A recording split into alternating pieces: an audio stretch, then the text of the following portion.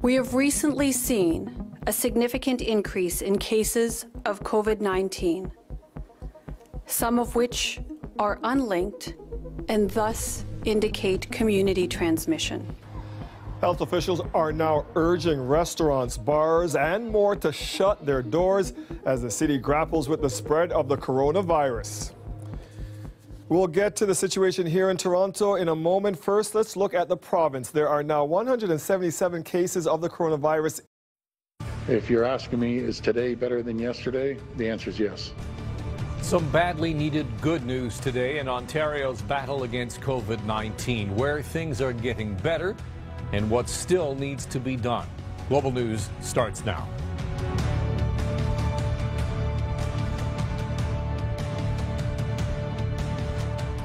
Thank you for joining us. I'm Alan Carter. And I'm Farah Nasser. Here is the very latest on the COVID-19 pandemic.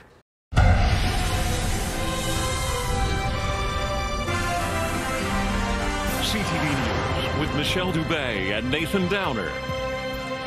Good evening. Its global impact continues to grow by the day. The coronavirus and the preparation and prevention efforts around the world. Governments, companies, and citizens responding to each development while health officials work to keep things in context.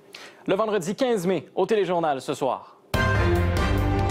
We got into this together. We're going to get out of it together. L'Ontario prépare son déconfinement alors que la tendance de cas est toujours à la baisse. Doug Ford appelle au respect des consignes.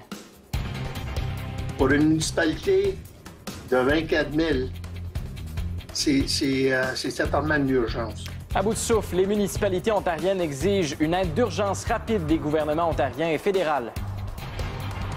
Nous allons nous assurer que la COVID-19 ne se répande pas à l'intérieur de nos forces armées. Et 5 militaires déployés dans des centres de soins de longue durée infectés par la COVID-19 en Ontario et au Québec.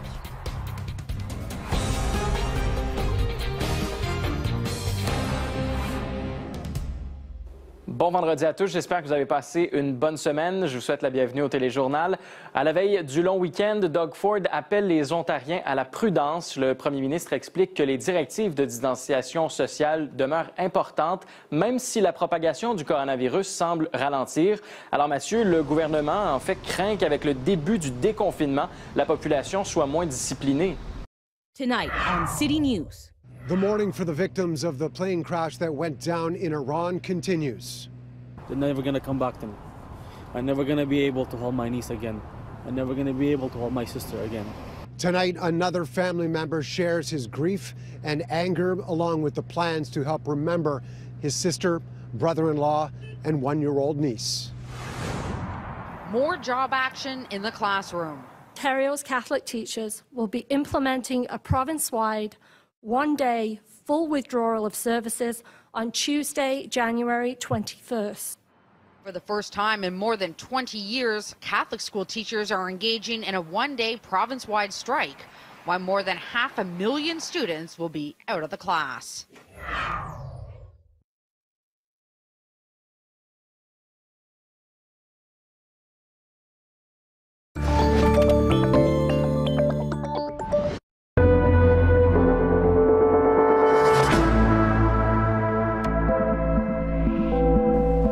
Hi there, I'm Lucy Van Olden-Barneveld. Welcome to our special Easter Monday broadcast of CBC Ottawa News.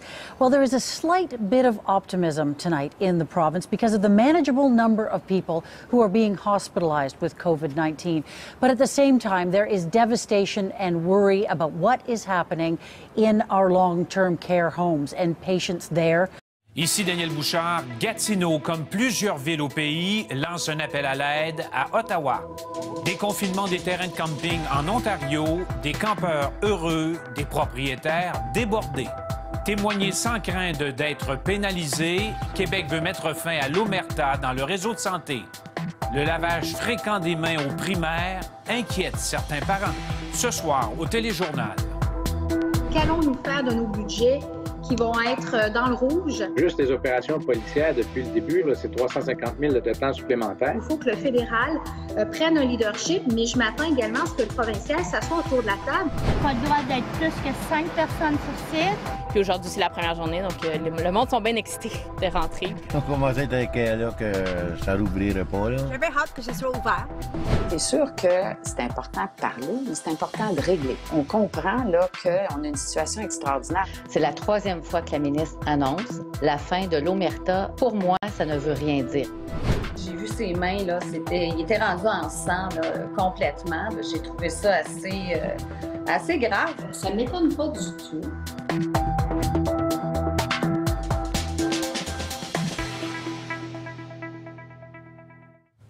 Bonsoir, mesdames et messieurs.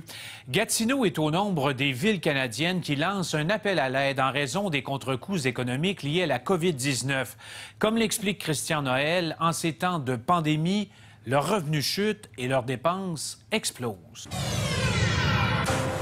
Tonight, the RCMP released a detailed account of the horrific mass shooting in Nova Scotia. Before the first 911 call was received, there was an assault between the gunmen and a person known to him. A rampage that began, CTV News has learned, with an assault on the shooter's girlfriend. And a nation pauses to remember the 22 victims. Federal help announced for small businesses as some restaurants struggle to keep the doors open. Because of this, we lost our 90% of our sales. And Doug Ford says he'll table a plan to start slowly reopening the province next week. Bringing up baby. Definitely made me feel very safe and very protected in this sort of like unpredictable and uncertain time. With all visitors on hold, a quieter life as a new mom in the COVID era. And when the world feels a little dark, he finds a way to bring back color.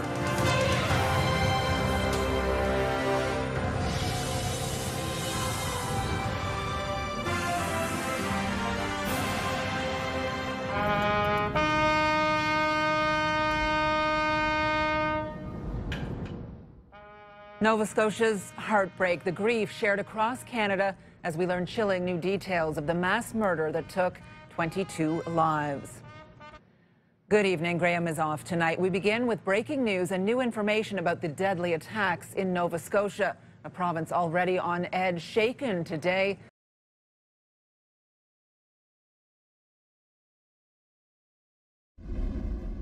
The rate of growth day over day has stabilized, with the outbreak of this virus having likely peaked in the community. And we are trending toward a best case scenario rather than a worst case scenario. Physical distancing measures are working, according to the province, but health officials say we're not out of the woods yet. Dozens of people are now being treated at Windsor's Field Hospital. We'll hear from the daughter of a 92-year-old woman in one of those beds. She was one of the first to move into the space.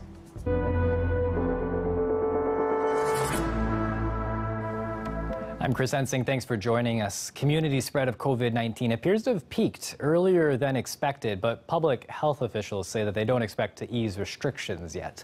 The big issue continues to be long-term care and retirement homes. It's a story that's playing out across the country. Roll-up testing. We'll check out the new drive-through COVID testing clinic. The parking lot of a quiet theater complex is pressed into service for drivers who want to know their health status. COVID differences. Words are exchanged between a hospital CEO and the public health officer. The medical officer accusing the hospital leader of overstepping his authority. And excessive force. Another night of looting and burning in Minneapolis triggered by the death of a black man in police custody. CTV News with Jim Crichton. Good evening. Drive-through COVID-19 testing has arrived in the city of Windsor, but is open to all residents of Windsor and Essex County who wish to be swabbed. This as Ontario pledges a massive expansion of tests in the next few weeks, though here at home, hundreds are anticipated to be administered over the course of the weekend. With more from the Silver City parking lot, here's CTV reporter Chris Campbell.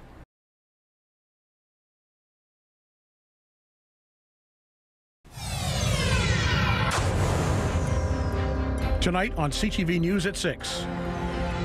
It's a week since George Floyd was killed by police in Minneapolis, and the unrest on the streets of the United States continues. Ottawa comes up with over $2 billion to help Canadian cities and towns that are struggling with their revenues due to the pandemic. I'm Ian Campbell in South Baymouth, where the Chi-Chi-Mon is running again, albeit only for essential services right now. Our crew is always excited to see people and have people come on board. Obviously this year, we understand their focus is going to be on safety. In Timmins, a man out for a jog on a local trail has a dangerous encounter with an aggressive bear. I was lucky. I was carrying some bear spray with me. I managed to get out of my pack. And our closing song tonight comes from the Wikwemikong Nursing Home on Manitoulin Island and a member of the staff who sings for the residents there. Dear old daddy, rest his soul, left my mom a heavy load. She tried so very hard to fill his shoes. CTV News at 6 with Brendan Connor, Marina Moore, and weather with Will Aiello. Good Monday evening. Thanks very much for joining us. We'll be checking in with Marina Moore in just a few minutes, but we begin with the latest on the protests and rioting in the U.S. following the police killing of a black man in Minneapolis a week ago. After a weekend of fires and unrest, there were calls today for calm. CTV's Joy Melvin is in Washington.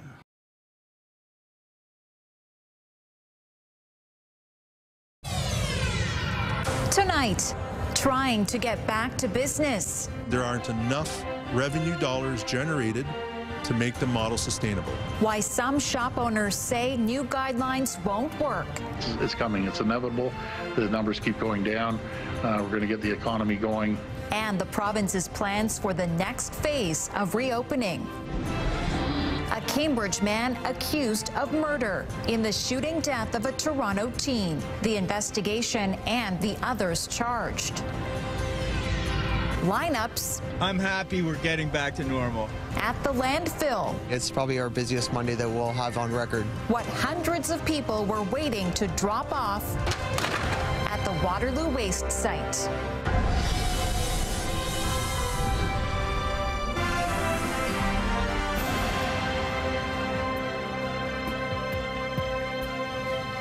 Good evening. We begin with developing news. Waterloo Regional Police have charged 2 people in the shooting death of Yafit Razin. The 19-year-old was shot and killed at a party just before Christmas last year.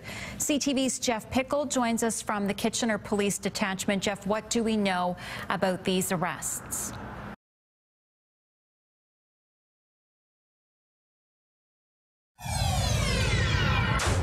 Tonight, identity issue. Why a health unit's plan to issue identity cards is a legal and ethical minefield. It's a voluntary project, and I think what every farm owner should do is voluntarily throw all of them in the garbage. Right to refuse. As parts of the economy prepare to reopen, workers express concern about being placed in danger. Plus, house calls. How technology is being used to return the physicians to the age of the home visit. It saves us travel time, and then also the risk of being exposed to other viruses.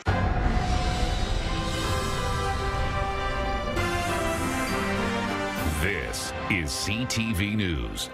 Good evening, I'm Sasha Long. A decision by a local health unit to issue migrant workers identity cards is sparking controversy. Farmers in Norfolk County are being asked to fill out ID cards with the employee's name and their date of arrival. The card is deemed optional, but as CTV's Brent Lale tells us, the ID cards are raising many concerns.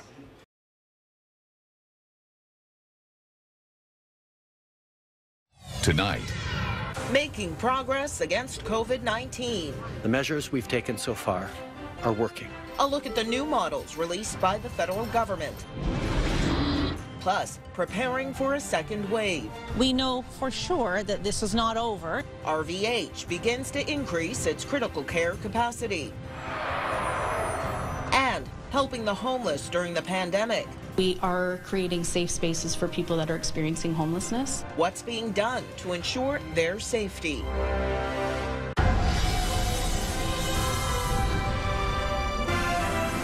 CTV News with Candace Daniel. We are observing slowed epidemic growth and a leveling off of epidemic trajectories across most jurisdictions in Canada. Federal ministers release updated models for the COVID-19 outbreak, showing the spread of the virus has leveled off in some provinces, but warn we could have nearly 67,000 cases by next week. Good evening, everyone. As the number of daily COVID-19 cases appears to be descending across much of the country, Ontario saw a disheartening spike today after 3 straight days of declining numbers.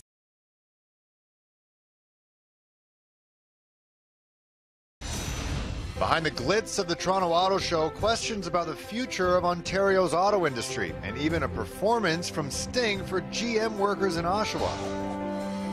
The curtain goes up on a Hamilton landmark brought back to life after a detailed restoration. And a heart of stone, how doctors at Hamilton Health Sciences chipped away at the calcium that had encased this man's heart, threatening his life. CHCH Evening News with Taz Boga and Phil Perkins. Good evening, Taz Boga's off tonight. I'm Phil Perkins. Thanks for joining us. And despite the law and efforts by police, the number of illegal pot shops in Hamilton continue to grow. Last week, there were 14 of them. Today, there are 2 more. As Dinah Weeks reports, police say they're doing everything they can, but are looking to the courts to impose much heavier penalties.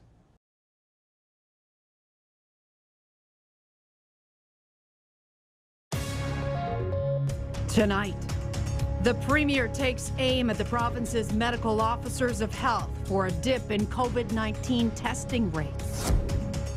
Relaxing restrictions. With summer on the horizon, cottagers are set to return to the Kawarthas. But how will COVID-19 concerns color the season? And marking the 75th anniversary of the liberation of the Netherlands. From Global Peterborough, this is CHEX News at 6. Good evening and thanks for joining us. Premier Doug Ford is pointing the finger at some of the province's 34 regional medical officers of health. He's blaming them for a drop in COVID-19 tests. As Queen's Park Bureau Chief Travis Danraj reports, it's part of the reason Ford thinks the current healthcare system is broken, and he's looking west for solutions.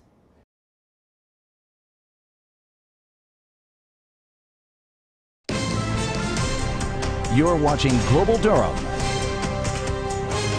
This is Global News. Good evening and thank you for joining us.